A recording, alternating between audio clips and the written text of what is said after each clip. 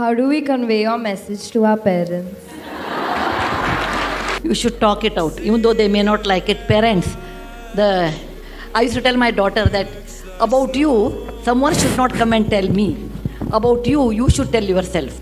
Parents, keep the channels open, don't close. Closing is the worst thing in life. If the child is scared of you, that's the worst thing in life. Then they will tell somebody. Or who can tell them the best advice other than mother?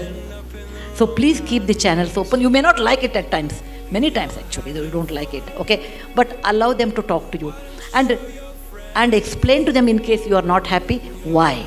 Children are very logical. They understand why you cannot accept. And when you accept with your conditions, please keep the channel open.